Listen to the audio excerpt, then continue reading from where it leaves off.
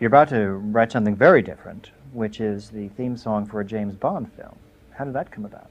Yes, it's great. Actually, it's a funny story how it came about because it was I was rather drunk at this, which is very rare for me actually, but I was drunk at a party.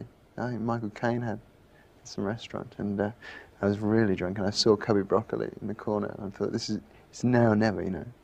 And I sort of went up to him and introduced myself. I said, "I'm John from Duran Duran. It's a great pleasure to meet you. I'm a great fan of your films, but when are you going to have a decent theme tune again, you know, because the last few have been terrible, you know."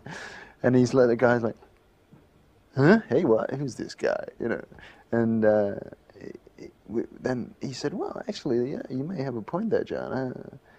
Maybe we should get together." And so then we met at Pinewood, and I sort of gradually blagged them into it.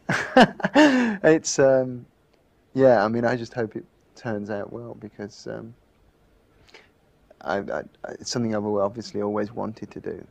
When you read things like the Warner Brothers story, and you go through all the great movies, and it has all the titles, all the credits, you know, and who the music was written by.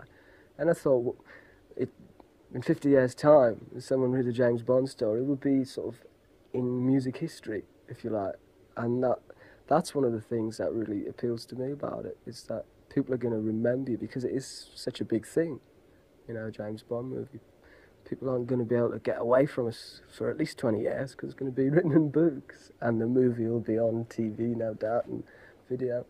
So it's something for the kids, really, isn't it? I mean, my son, when he grows up, you know, will be able to watch it and go, "That's my dad."